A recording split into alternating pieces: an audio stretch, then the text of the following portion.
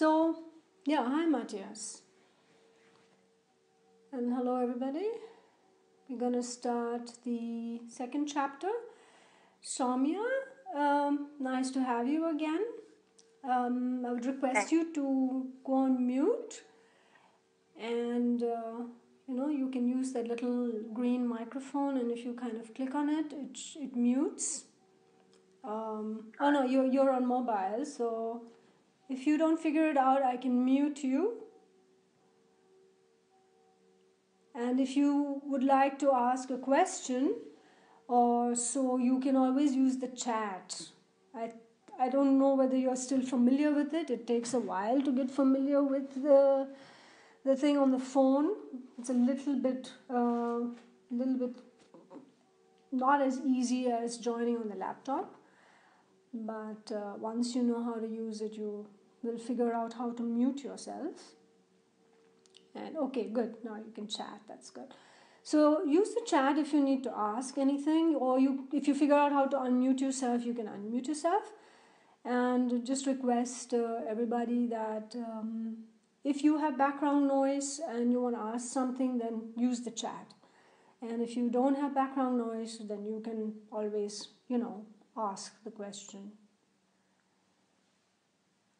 All right. So we are starting the chapter 2 of the Bhagavad Gita. The title of chapter 2 is Samkhya Yoga. So it is actually with chapter 2 that the real teachings of yoga start. In the chapter 1 a setting was created, and a picture was created of a meditator, of a seeker who is in a phase where he's beginning to doubt himself, where he is struggling with himself. And now the teacher actually begins to guide the meditator. The preparation has been done, but now come the real teachings. Now comes a phase of transformation. And so the title of the chapter 2 is Samkhya Yoga, and this is where really the teachings start, where Krishna starts explaining things to Arjuna, who is in a very desperate mood and a very despondent mood, who doesn't quite understand what he should do. Chapter 2 contains the essence of the Bhagavad Gita. Well, we have said that the Bhagavad Gita itself is an essence of the Upanishadic teachings. Chapter 2 is the essence of the Bhagavad Gita itself. Earlier, there was a tradition that when a person is dying, one read out the chapter 2 of the Bhagavad Gita to the dying person. This was very comforting, and it helped the dying person to overcome his fear and gave some insights into the process of dying. So, a very important chapter, because it really is the essence of the entire Bhagavad Gita. And you can imagine the importance of this chapter since it's read to the dying person. I do not know really if this tradition is still being followed in India. I have personally not experienced that myself, but that was the case earlier. And I think for those people who are spiritually inclined, they also would benefit a great deal from a daily reading of the Bhagavad Gita. Another tradition besides reading the Bhagavad Gita chapter 2 to the dying person was the tradition of reading from the Bhagavad Gita every day. Also, this tradition has, you can say, basically died out, more or less. And unfortunately, because a regular practice of reading a little bit every day from a spiritual text like the Bhagavad Gita is a very, very good practice, and would support the meditative practice as well. Reading the Bhagavad Gita daily does not mean that you are doing a kind of a speed reading test for yourself. It's about contemplation. One can simply take one verse or a couple of verses, select a good commentary if you find a good commentary, such as the commentary by Swami Rama, and just read a page or two. And not audible anymore. Sorry? No, now the sound is back. It was interrupted for some time, but now I hear you again. Okay. So, oh, okay. What point did you all miss me?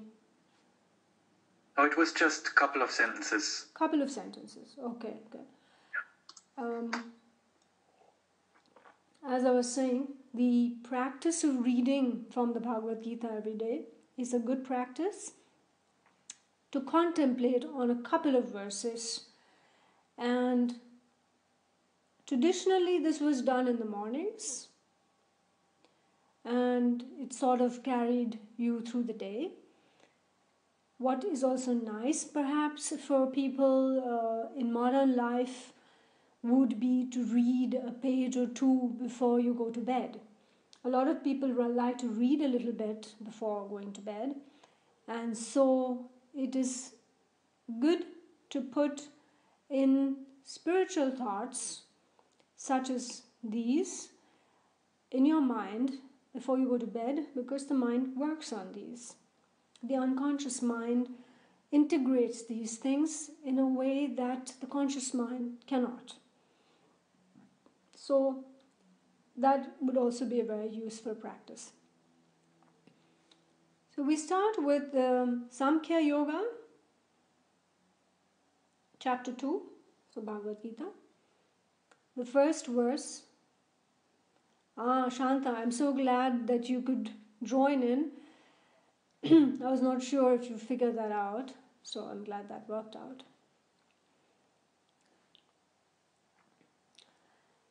Okay, verse 1. Sanjaya said, "To him who was thus possessed with a pitiful mood, whose eyes were distressed and filled with tears, and who was suffering from sadness, the destroyer of Madhu, Sri Krishna addressed these words."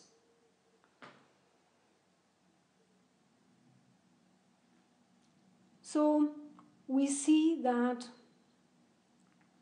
Sanjaya is describing Arjun once again. He says he was filled with a pitiful mood. His eyes were filled with tears. He was suffering from sadness. This is the state of the mind of many a seeker. And in this state of mind, when a seeker comes to a teacher, he is looking for guidance. This is a good time for such a seeker to look for a teacher if he doesn't have one. Here, the role of the teacher, Sri Krishna is in the role of a teacher, is a very, very special role. We often think that teachers are somehow meant to be far away. We put our teachers on pedestals, and some people have taken to guru worship, and we find very often that this relationship, this kind of relationship, is not serving the student or the seeker. If you recall the times when you were in school, you might remember that some of the teachers that you really enjoyed learning from, the teachers that motivated you, the teachers that inspired you, were teachers that were not putting themselves on a pedestal, but who really were able to communicate with you. They were talking to you, and they were very positive, friendly, loving. And these are the qualities of a teacher, a person who empathizes with your suffering, who can come down from his heights and go to the level of the student who is lost in these emotions, the coloring of the kleshas, who's basically lost in avidya or maya. When such a teacher is available, he is a friend, he is a mentor, he is a guide. Such a teacher can really help you on the path. We see the word mentor, it is used very often in management circles, and the word mentor is used quite naturally. One doesn't think about it too much, and it's not suspect. Very often the word guru is suspect. A lot of people begin to think of guru as, he's somebody who's going to take control of you, somebody who is going to, somehow has evil intentions. And there are a lot of associations of gurus with cults, with money, and these kind of things, which makes us very afraid, very wary of such words. But the word mentor has still a very positive meaning, and it is used in modern society a lot, especially in management circles. It's totally accepted that one cannot really succeed without a mentor in management, in careers. So what is true in management or in any other industry or branch, academics for example, is also true in the spiritual world. Yet for many people, it seems they are very afraid of having a guru or a teacher. They think that they can learn just from books, and they shy away from the idea of having a teacher or a guru. They want to have many, many teachers, and they learn from a lot of teachers, but the learning is more at an information level, and it remains then very superficial. But having a mentor or a guru means learning something at a deeper level. It means really how to integrate these ideas into your daily life. The word mentor, by the way, you might be surprised, comes from the same root from Sanskrit as mantra, as mind, as mantri. For some of you may know, mantri is minister.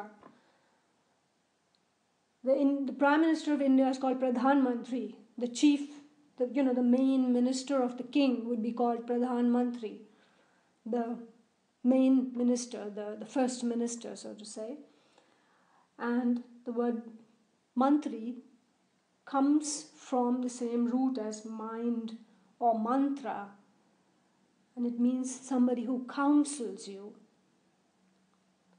In our tradition, we call the teacher or the mentor also a revered friend.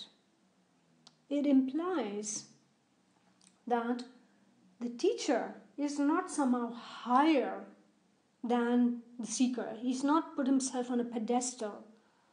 He doesn't want to be worshipped. He's at the same level as you. There is a certain equality. There is a friendship. There is a relationship which is reciprocal.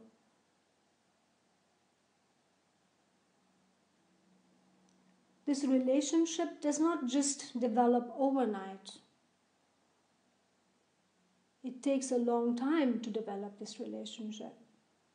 So we do need to be patient. We need to develop trust. We need to spend time with each other. There are a lot of students, some of them who have come to me and said, I'm the student of Yoganand, Swami Yoganand. I said, how is that possible? He's left his body a long time ago, and you don't seem to be that old. So it's a little bit amusing sometimes when I hear that. And they say, oh, no, I'm the student of Swami Yoganand, but I never met him and I've read all his books. Well, that's not quite what is meant by being a part of a lineage or having a teacher. Having a revered friend, meaning somebody you spend time with, somebody you talk to, somebody you share with, and this person guides you. It may be very simple matters, but it's these simple matters that help us integrate these ideas into our life. Without this, all these beautiful philosophical ideas remain purely at a theoretical level, at an intellectual level. And that which remains at this intellectual level and does not go to the unconscious level cannot transform us. It remains at the surface. So a revered friend is what we need. It's not a friend like a buddy, whom you do all kind of silly things with. The element of respect is very important. And of course, trust. And so, of course, this takes time to develop. The relationship does not develop overnight.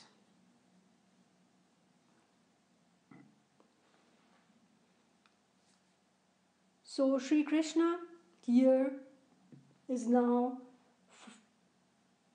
in his role, he is stepping into his role of the mentor, the guide, the counsel, the revered friend. Would anybody like to ask anything about this before I continue to the next verse? One question came in my mind, Radhikaji. Yeah. How I feel Swami Rama is a guru, but I cannot call him a revered friend according to this definition because I had not seen him in physical body. Yes. But still he is my guru, yes? We have two definitions of guru. One is the external guru and the other is internal guru. So the external guru is your revered friend, your guide, whose guidance you take for your daily life. And internal guru is that wisdom within you. Now, you may consider Swami Rama as guru because we have many teachers. We learn in different ways. There are upagurus, that means we learn from many gurus. And these upagurus, they all contribute to our development. Your mother, the mother, is the very first guru. She's the one who gives you this body. Through her, you get this body. The father is also one of the teachers. Through him, also you learn. So, we have other teachers as well. And so, we learn from different teachers, they are all called gurus. We are aware, for example, that in India, it is totally normal. If you go to a dance class or you learn some vocals, you call the teacher there also guru. Guru also means simply teacher. We have raised in the spiritual world the word guru to something very, very full of reverence. which we don't accord that same reverence maybe to our school teacher. But these are also gurus, these are also teachers. But to say very simple and straightforward, having that revered friend is what helps transform you. Having a teacher that you have never met, like for example, I said Yoganand. No? A lot of people say my teacher is Swami Yoganand. I meet a lot of people who say Raman Maharishi is my teacher. And I say, well, you could not have met him. No, we have not met him, but we have read all his books. And we have been to Raman Ashram in South India. And that is not what is meant by Guru. You may be inspired by many teachers. And they are gurus in the sense of upaguru. But they are not gurus in the sense of your revered friend, your mentor, your guide. Because through books, through inspiration that one learns, for example, the books of Swami Rama, the books of Swami Vivekanand, they have inspired many people. So these are, of course, wonderful teachings, and these are great teachers. So this is very nice.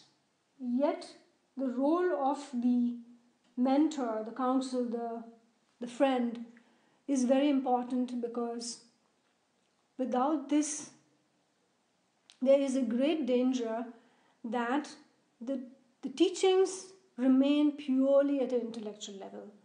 There's a great danger that we do not really transform, and even worse still, that these teachings puff us up and create an ego in us. It's a big danger. And it's the job of this revered friend to see that we understand the teachings with the right attitude and we integrate these in our life. This revered friend is like your mirror, and the revered friend may say and make you aware of things that you may not really want to. Sometimes you have to swallow some bitter pills. Medicine is bitter, but it's very good for you. You can always have, sweets and chocolates, and they are very pleasant, but they're not necessarily good. And that's the role of the teacher. And as we continue this, you will see how Sri Krishna develops this role and tells Arjun things that he does not really want to hear. Radhika? Yes, Scott. I think another word, since we are talking about Swami Rama's books, so many of us that read his books and also watch the videos that are available, things. He often uses the word "my master." Yeah. So I think it's probably worth touching on that as well, isn't it? How that relates to the guru and teacher. Yes. I guess he picked up that he says master because he is talking. All the books come out of his lectures that he gave when he was in the United States in the 70s and 80s. And he, of course, used the word master for the American audience, for a Western audience. And there he was actually translating, I presume almost literally, the word Swami, which also means master. Swami is master of the self.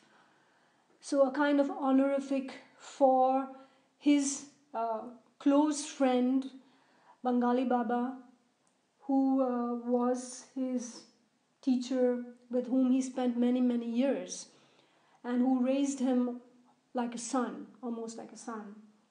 So that was an interesting relationship, which is well described and described in great detail in Living with the Himalayan Masters, where we see very often the conflicts between Bengali Baba and Swami Rama, that Bengali Baba could be very, very firm, and the young Swami Rama was very often immature and almost foolish, and quite different from the master that some of us know him to be.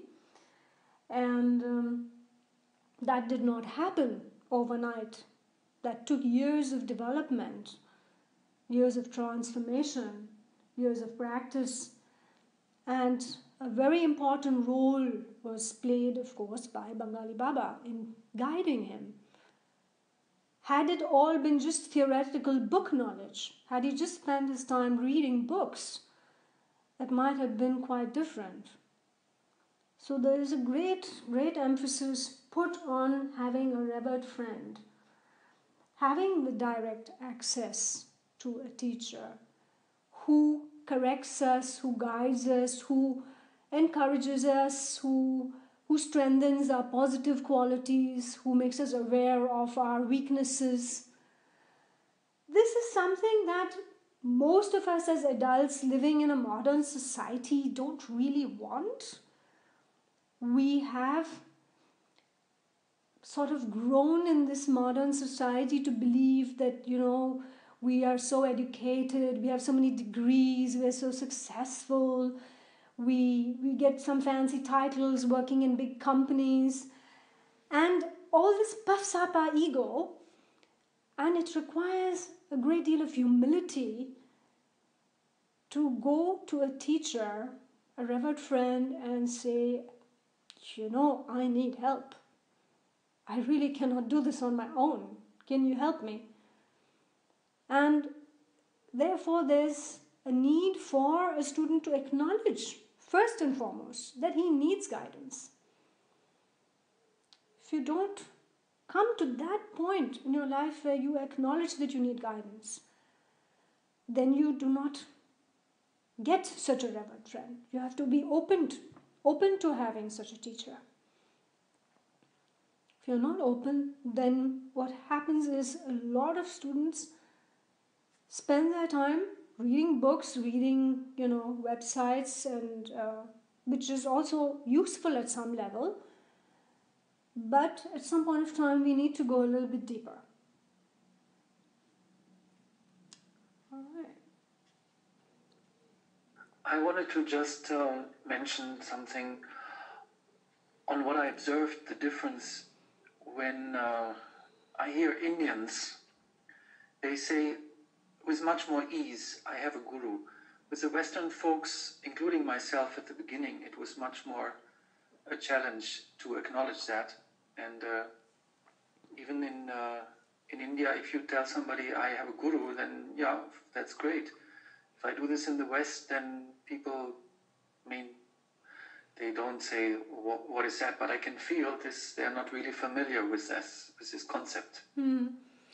Yeah, I understand that completely. It's a cultural thing, of course, and so a way out of that is to use the word mentor, maybe, instead of using the word guru. Yeah. The word guru is, as I said, a bit tainted in the West especially. But just to add to that, Joachim, the word guru also in India, among a lot of modern Indians, is also a bit suspect. A lot of modern Indians also are uncomfortable with this idea. And so that is not just something in the West. And the other side of the coin is that for many Indians who do have gurus, it becomes the putting teacher on pedestal version, the guru worship, which is not necessarily useful. It can be inspiring, and it creates some very positive impressions. Yet the relationship that Krishna and Arjun had is of friendship. They were friends. It says that throughout the Bhagavad Gita, throughout the Mahabharata, they were friends. It doesn't say Krishna was the teacher and Arjun was his student. It says always they were good friends. And that's the uniqueness of this relationship. And as well as in our tradition, a great deal of emphasis put on this idea of a revered friend for speedy development, I would say. It's a very beautiful institution which is there. Yes. It's for those who want speedy development. Sorry, we're speaking simultaneously. Sometimes, I see the Westerners, they run away from the church that they are connected to, and then suddenly they put Shiva on their desk, and all the Indian goddesses is replaced by Jesus, or by the Catholic or the church belief. Yes. But hardly I see anybody going into this revered friend relationship there. Yeah. It's sad. Yes, because as I said, it takes a lot of humility to accept that you do need guidance. So it's much more convenient to read books and to say, I have many teachers and this is my teacher and that is my teacher and there are a lot of teachers. So it is very convenient to say that. It's very easy to say that. But to go through a process where you are having to work on yourself with somebody telling you all the time that there are certain parts in you that you need to look at, you need to work here at this level, you need to change this in your life, that's not necessarily what people want. So the idea of a revered friend is for those who want speedy development. It is for the adhikari, for the qualified student who is transforming at an unconscious level. Not merely at some reading intellectual books level, but wanting to really transform from within. Yeah. Okay. So, verses 2 and 3, the blessed Lord said, "From where has this ignominy, favored of the ignoble, unheavenly, and disreputable, entered you at such a troublesome time, O Arjuna? Do not lapse into impotency, O son of Pritha. It does not well behoove you. Abandon this littleness and weakness of the heart, and rise, O scorcher of enemies." So one of the first things that such a revered friend would do when a meditator, a seeker, is full of doubts, who is hesitating, and not only hesitating, remember that I have mentioned this, that during the process of meditation, unacceptable qualities come forward. The negative qualities come forward. Now the Kauravas come forward, are getting active. These are the kleshas getting active. And as you meditate and you see these unpleasant qualities in you, you get disturbed. And because you are disturbed, you want to escape from this. And you may end up saying something like, meditation is dangerous. I don't want to continue because I see all these bad things in myself. I'm a bad person. And that is a point where you would stop developing, you would go backwards, you say, no, I don't want to do this. And so, Shri Krishna, he encourages Arjuna and says, why have you become so full of doubts? Why have you become so weak?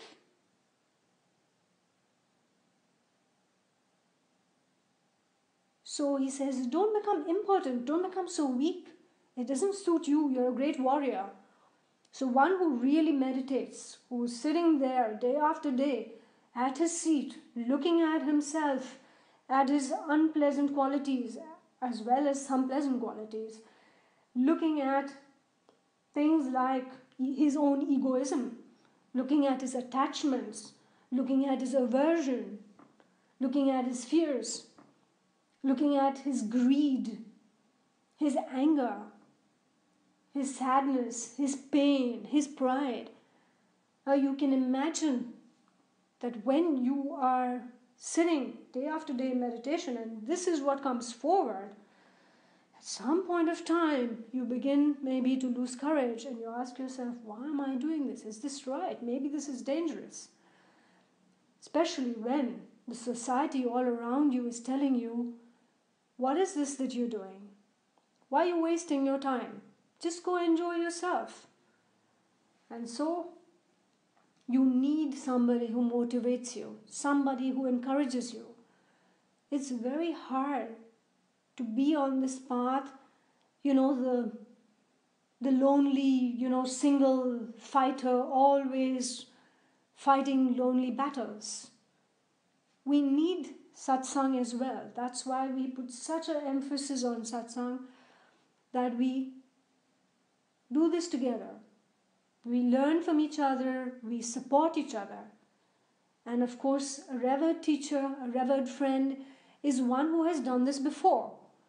If he hasn't done this before and he is merely or she is merely talking out of books, that person cannot guide you much.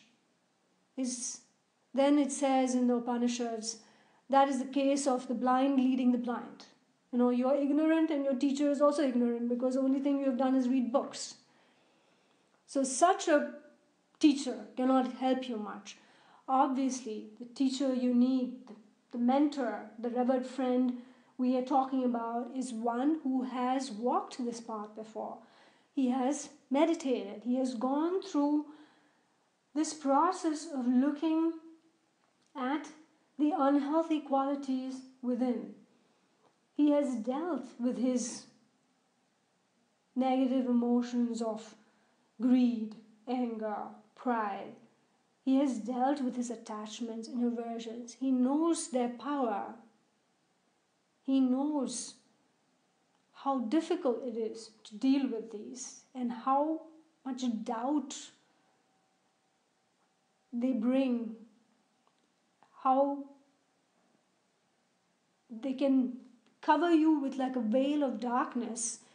And when you are in those moments feeling your fears or your attachments or your anger, you lose completely your sense of detachment or discrimination.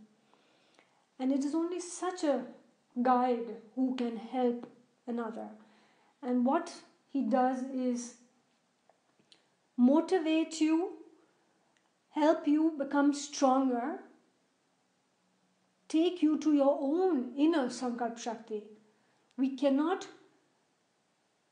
borrow continuously the energy from our teacher, even from our revered friend.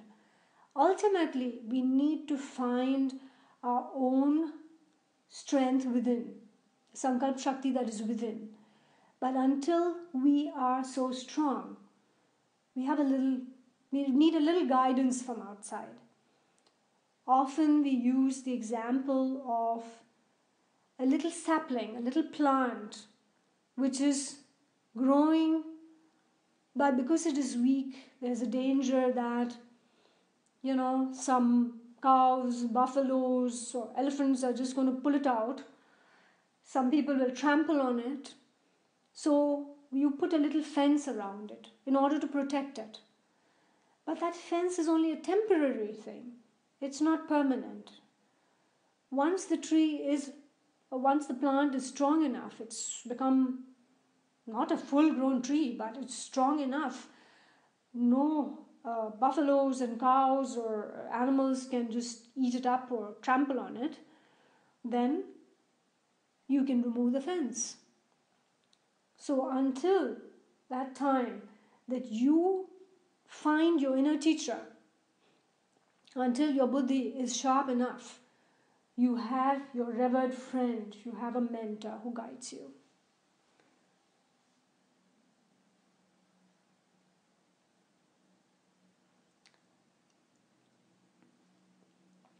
So the word guru, just to mention what Swarnalata is mentioned in the chat, the word guru is referred to as one who dispels darkness. Now just to clarify on that word guru, if you read books, they often talk about this Gu is, one is darkness and Ru is leading us to light. And the fact is that if you look at any really good Sanskrit dictionary, you will find that Guru has many meanings. Means teacher, of course, but Guru also means a pregnant woman is Guru. The planet Jupiter is Guru. Guru also means heavy. Guru also means gravity. So there are many meanings of the word Guru.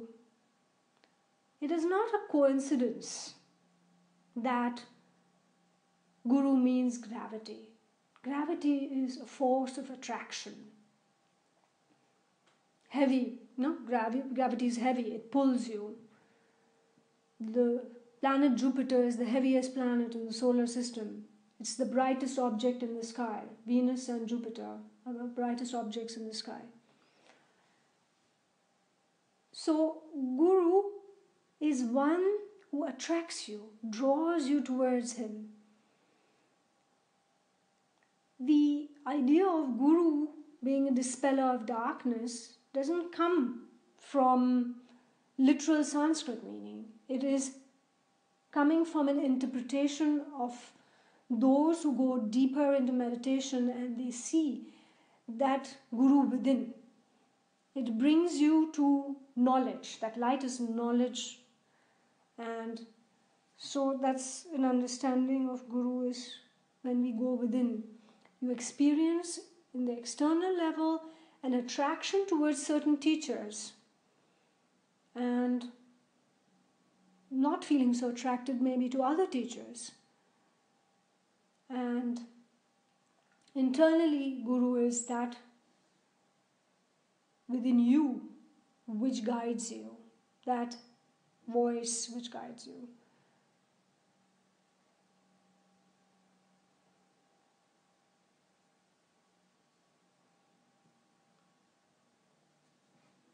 So these two verses also indicate the importance of sankalpa shakti, the need for this revered friend outside who in the early stages will provide you with that sankalpa shakti, encourage you and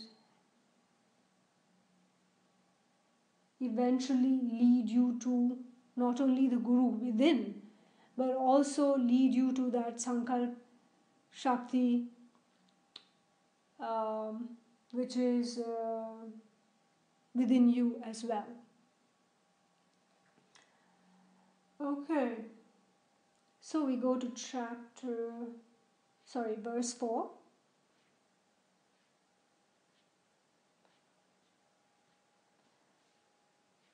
So I would request all of you, please do not write me private messages when we are reading. I cannot answer them and they also distract me from the session. When you are in a classroom, you can't have a private conversation with your teacher, right? So I would request you not to write me private messages.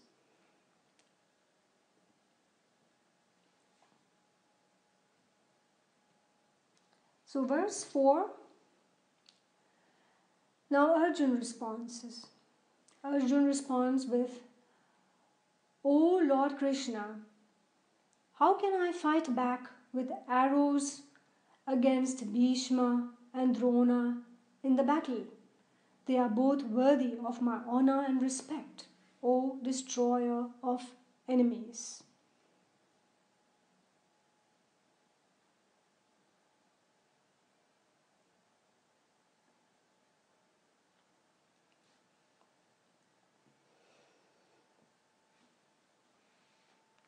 So what is happening here? Now, we spoke about this earlier, that Bhishma and Drona were also Arjun's teachers. When Arjun was young, he first learned from Bhishma. He learned archery from Bhishma.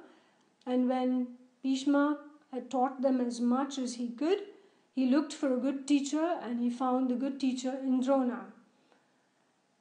And so both Bhishma and Drona are his teachers. And obviously, he is very respectful of them. And he is at the same time in great doubt because he does not want to fight against these teachers. This brings us to the idea that we talked about just slightly earlier, having external teachers, a revered friend, gurus. And I mentioned that most people, especially these days, modern times, have a lot of teachers. We're reading a lot of different books from different traditions. We're looking at a lot of websites, many scholarly websites, maybe other websites from different traditions. Today, there are also many large organizations that are active everywhere. There are a lot of videos available and people are also watching these. So, we have a respect for a lot of these teachers. And some of these teachers are also our role models. Think back to the time when you were a child and you had a teacher, whether the teacher was teaching you a language or math or art or sports, whatever it was, when you were a child, obviously the teacher was better than you. But it may have happened that as you have grown up and you have acquired a great many degrees and skills, perhaps you are now better than your teacher. You have a better understanding maybe of the languages. Maybe you have a better understanding of math than your school teacher. Right? So as we develop, it may happen that certain role models, certain teachers are no longer necessary.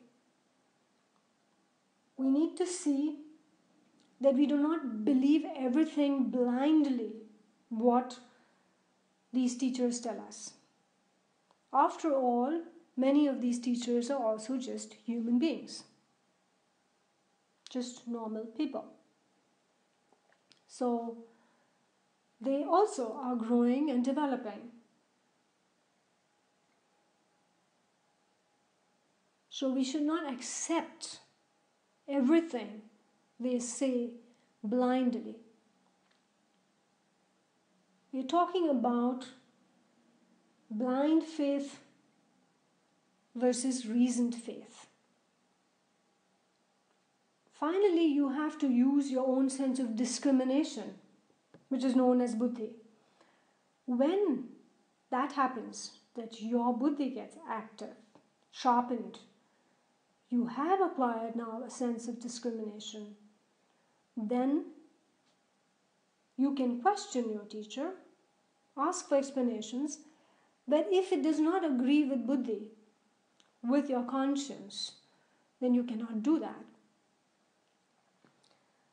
In the Second World War, for example, after the war was over, many people who worked in concentration camps were tried and in court they all said, oh, we had no choice, we got orders and we had to follow the orders, we had no choice. We didn't do anything, we couldn't help it. We just had to do our duty. Orders were orders, that was what they said. This argumentation was not accepted by these courts, who said that there is something like higher conscience. Conscience is different from consciousness. Consciousness is Atman. Consciousness, there are many words for consciousness. One of them is, of course, Atman, Prana. But conscience is an English word that is the best word perhaps we can use for buddhi. It's that voice in you that tells you whether you should do something or not do something. It's that voice which says, this is not right, don't do it. So conscience is what is the highest. And those people that were tried there for the work they did in the concentration camps, the court said, we do not accept your argumentation. You did not follow your conscience. You knew it was wrong, what you did. We often talk in countries where there are evil dictators, there are people who are put in prison because they refuse to do what the dictators tell them. They are called prisoners of conscience because they are following their conscience.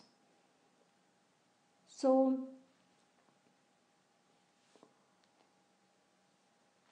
a true seeker ultimately listens to his conscience. Since there are so many external teachers available, so many different traditions, when we do have a teacher, finally, we do need to follow our conscience ultimately, use our discrimination, and not blindly follow things that they Radhikaji? say. Yes, Ashish? Just a couple of questions I had.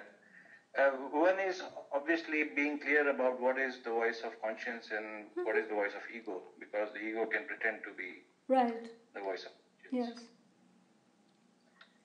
And the second thing was about, there are a lot of these personas in Mahabharata, like Bhishma and Drona, who were teachers and who were apparently, good guys, kind of, but ultimately who were on the side of the opposite army. Right.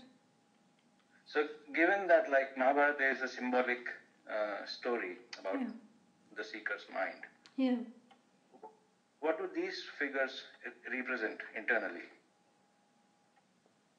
Well, for the first part, yes, about ego and buddhi. Of course, ego has a big role to play in a seeker whose mind is not purified, who is not prepared. They will have a problem because they might reject a real good teacher and might follow the wrong path. Here, of course, when we are talking about following buddhi, we are talking about Arjun, who has been prepared. He's a well-prepared student.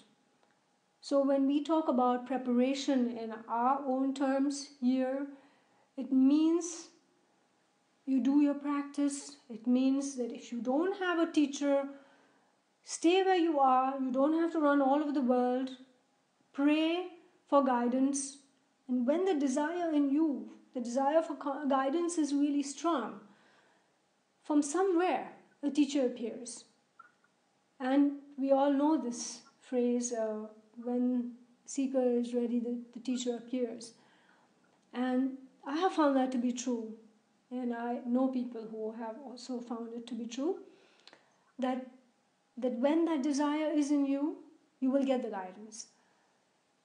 So it may happen for the mind that's not prepared, that the ego, of course, takes over and you end up in a situation where you're really on the wrong path. But if you haven't purified your mind, first what you need is to stay where you are, do what you know with the right attitude. If you already have a purified mind, then follow your buddhi. That's what it's saying here. For those who are on the path and who are still struggling, with the ego, with buddhi, you're sort of in between in a transition phase. It's an ongoing process. There is no, quick fix for this. It's a very long journey of working on oneself, transforming oneself. And that's why we do need an external guide. We do need somebody who has been on this path before. And the second part of your question was about the symbolism of characters who are on the other side, such as, of course, Bhishma and Drona. We have mentioned this earlier in one of the earlier sessions, that Bhishma had a conflict. He had sworn himself to the throne of Hastinapura, and Dhritarashtra, the blind king, symbolizing ignorance, is the king. What this means is that our body is the kingdom, and when ignorance rules here, then there's going to be all sorts of battles which will take place, and these battles play out in the mind. For those of us who practice internal dialogue, may especially experience this internal battle. And they will find that there are aspects in themselves that they thought were good earlier, and they turn out to be not so good eventually. It's a process of developing. In each level, as you keep developing, you will see yourself unlearning things. Certain ideas that we thought were good. For example, for many of us, we thought it was good to earn lots of money, to have good, jobs, titles, and be ambitious. These are ideas that are promoted in modern society. Be ambitious, competition is good. All these ideas. Be successful, whatever the cost. And then suddenly, as we grow and develop over a period of time, your buddhi sharpens purely out of your own experience, maybe due to suffering, pain, in your relationships, being sometimes at the receiving end of those ideas. And suddenly you realize, maybe it's not so good. Always this competition, whatever the cost may be. And your attitude changes. So what was good, in inverted commas, is now perhaps not so good. And so these indicate our continuous development. So external teachers as Bhishma, Drona, good as they were for that point of time, they indicate further growth, which is why we say we need to always, final judge in the matter is buddhi. And if the mind is not purified, if the buddhi is not sharp enough, you will make mistakes, but that's okay. It's a process of growing. It's a process of learning to sharpen buddhi. If you don't ever make mistakes, you're probably never going to develop, as the saying goes. You need to make mistakes. Okay, thank you. Okay. Our 1 hour session is already over, and it's probably a good place to stop and not move on to the next verse. So if anybody has any other questions, you can go ahead. If there is nothing more that anybody wants to add, then we can stop our session here.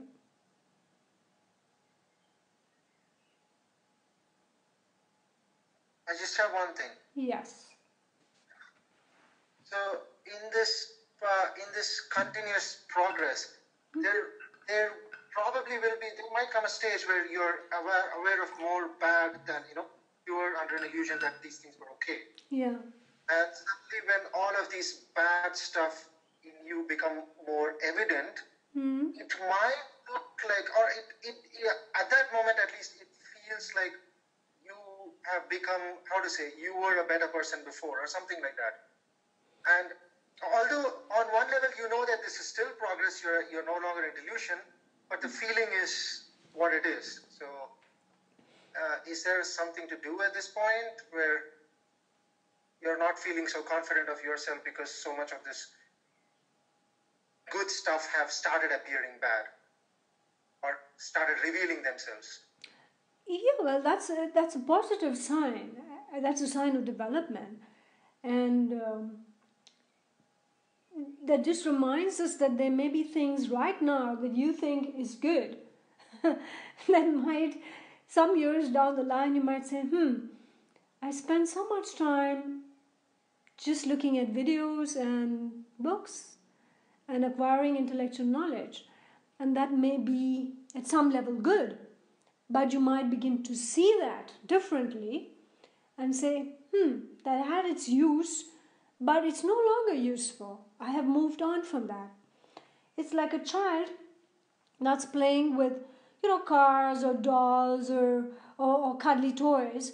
And when the person is a teenager, says, oh my God, I don't want to be caught dead with a cuddly toy. You know how embarrassing for a teenager to be caught with a cuddly toy. It's the most embarrassing thing that can happen to a teenager, right? That's a process of development. You might even go to the other side and have an aversion. And so very often we see that in, spiritual seekers, we tend to condemn people who are worldly. Say, oh, all these worldly people, all these materialistic people. And that's because we have come out of that and we see that as, not good anymore. But as we develop to a still higher level, you might say, the fact that I condemned them at that point of time was perhaps also not very nice. So it's a continuous, ongoing process of uncoloring kleshas, of the veil of avidya, of maya, raising. There are many, many layers of this veil, and one by one they keep lifting. It's a fascinating process. It's great fun. And it's always nice to look back a couple of years down. Some of you might keep diaries or so, and if you read them later and you say, hey, I wrote that, how silly it sounds now. So that's, it's an interesting process. Thanks. Good, so it was nice having all of you here, and have a nice weekend, everybody. Some of us will be together again at the same time on Sunday for mastering pranayam. And yeah. Radhikaji, just one thing. Yes. This Rona symbolizes attachment or ego. Well, it's not possible to put labels on just, different characters. Because the teachings, the symbolism is at many, many different levels. And so we need to contemplate on these things and, understand them, that there are many, many layers of these. And so I would be not very comfortable to just put a little label and say, oh, Drona is ego, or Drona is, something. For our purposes, through our tradition, see, Drona is an external teacher who's preparing you. They're like many other teachers that we all have who prepare us. He is not the internal guru. He is not the guru within. That is Krishna. Krishna represents that guru within. Okay? Okay. All right. Okay. So thank you, everybody. Thank you. Namaste. Yeah. Bye-bye, everyone. Bye-bye, Thank everybody. you, Radhika. Bye-bye, Aranka. Namaste, everyone. Bye-bye, Miklosh. Bye, Hemashri. Bye, Anju.